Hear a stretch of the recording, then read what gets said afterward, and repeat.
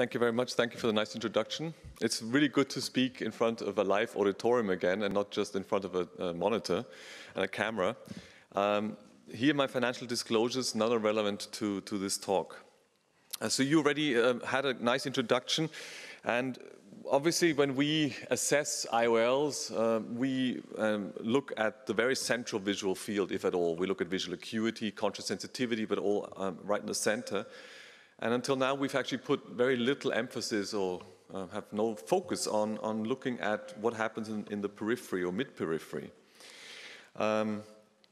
But there is another thing, which is that we know that after cataract surgery, there seems to be an increase in accidents. And I think the reasoning for that was always, well, the patients, before they have cataract surgery, they may be less active. And now that they see better again, they become more active, they do things again. And that's why they have an increased risk of having any kind of accident. But it may also be that actually the visual field has changed, meaning that the quality of vision in the periphery is not as good, and with IOLs, and that's something we've really never assessed. So why is peripheral vision actually critical? Well, we know that for tasks like detecting, for example, spatial frequency gratings, which are somewhere in the periphery, or for driving performance, of course, are highly dependent on peripheral vision. And it also is of crucial role in mobility as well as posture control. So about how quick we can walk and with which safety we can walk. And it's quite clear that if you have peripheral vision deficits, you will have an increased risk of falls. And I'll show you a slide on just that.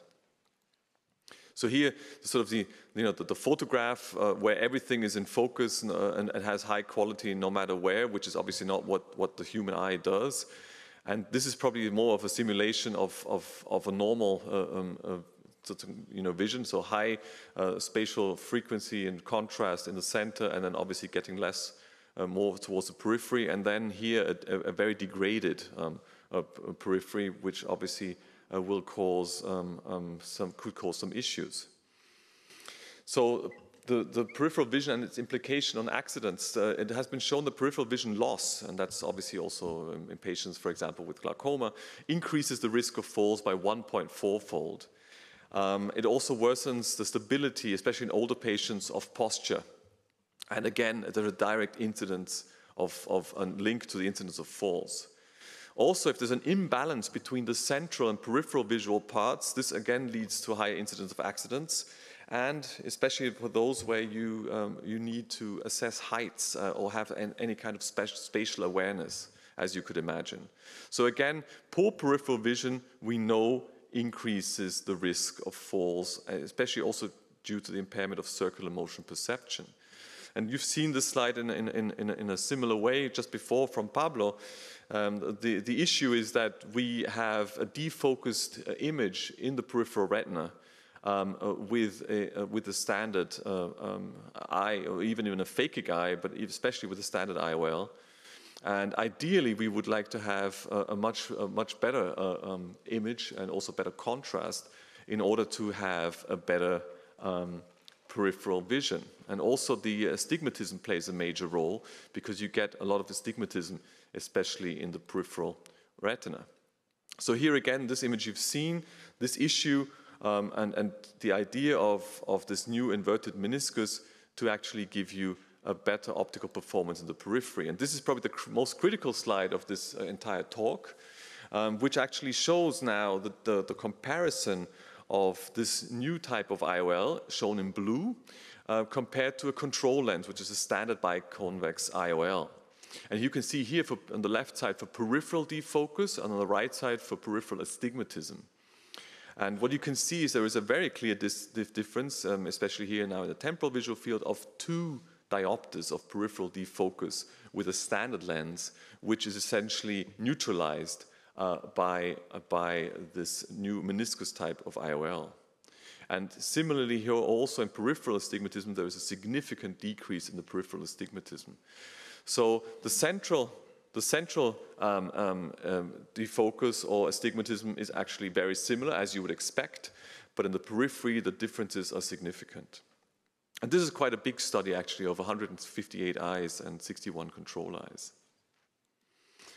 So what can you do now? We can also try to assess, and this is always a little difficult, especially with elderly patients.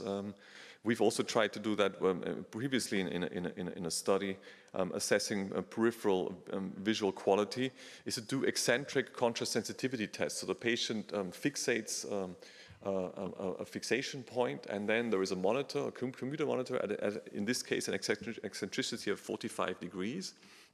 And you can then show the patient, contrast gradings, and the patient has to identify which direction they go. So you can essentially identify the contrast detection sensitivity, in this case at 45 degrees. And what you can see here is there is a significant difference between the standard control lens and the new meniscus-shaped lens. So we obviously have better contrast sensitivity in the periphery or in the mid-periphery of the visual field. Now the question is, how does that affect your performance in daily life and your functional vision? So this is again a simulated image. This is the way a camera sees it. Everything is in focus. You can see a step here. You can see here the sign for where you need to go if there's an emergency. And for a standard lens, obviously you will have a lot of, let me say, blur here because of the induced astigmatism and the defocus. And this would be a simulation of what we would expect with a better visual field. So you would expect, for example, to see the step better and be able to identify it more readily and easily. So here, some nice experiments which were done now, in this case, inducing peripheral astigmatism with spectacles and walking through over this, let me say, 2 steps. And you can, obviously with these small attached lights, you can do an exact tracking of the feet while they're walking, and you can see that in the right bottom in that graph for the right and the left foot. And now what you can do is you can now take a planar lens and then have the same subject do this with a cylinder induction, so inducing astigmatism with a cylinder lens. And what you can see is that both the time needed with the astigmatism, as well as also the safety of the foot being put down is significantly different in this setting. So here you can see the foot misplacement in the first step is already the first problem, therefore also not less stable. And also very cautious. You can see there was actually an extra step which was done with the induced astigmatism. So here you can see the effects of this slightly worse peripheral or semi-peripheral vision.